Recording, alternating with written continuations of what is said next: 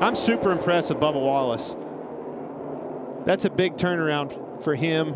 It's got to be a huge confidence booster, and I can't help but to think Reddick in that other car, as strong as he was last year and as strong as he was in his heat race, didn't have something to do with that. A lot of data there to learn from. And this is a totally different scenario than what we see on the pavement tracks. This is not aero that's doing this. This is strictly mechanical grip that's helping these cars right now. Well, that's a little bump and run coming in from Joey Logano. And almost got a twofer because he was into Ty Gibbs in front of him. Ty Gibbs got into the 13 there. I think he might end up getting them both. Gonna have to get them elbows up. These passing points are very important. He knows this. Last lap, Logano against Davenport.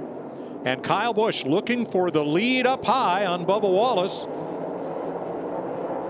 Got a good drive off turn two. Slide in there. Here comes Cindric on the inside. It's going to be Bubba Wallace, wire to wire. Kyle Busch second, Cindric third. Davenport holds off Logano for fourth.